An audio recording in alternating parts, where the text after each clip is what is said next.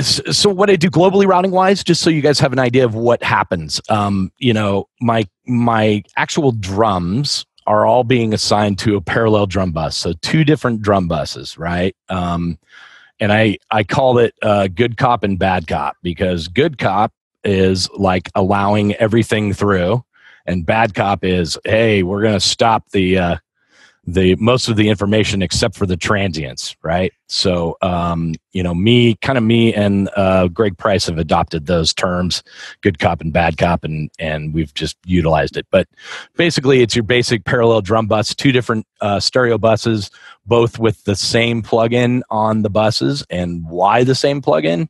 Because you want latency to be the same. That's always an issue whenever you take two buses, assign one thing to two buses. There's always going to be a latent issue if you choose two different paths of those buses.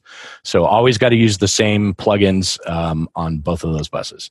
One of those plugins on the bad cop bus is just a super big crush bus. And basically all it is letting transients through.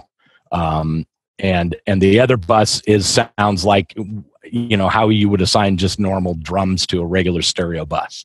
So you have a regular stereo bus, and then you have a really crush, and that's where you get all your punch and your transients through in the stereo drum bus. So all of the drums are assigned to that. My cymbals, I don't assign to either one of those buses. Those two buses, my parallel drum bus, regular drum bus, good cop, bad cop, are then assigned to another stereo bus labeled drums, okay? So both of those buses are now going to a regular drum bus.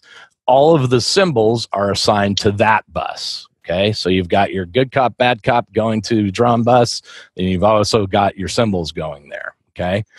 The reason I do this is because I don't like my cymbals to have any bus compression on them. All right. And also why I do this is so that I end up with a group that is just drums, right?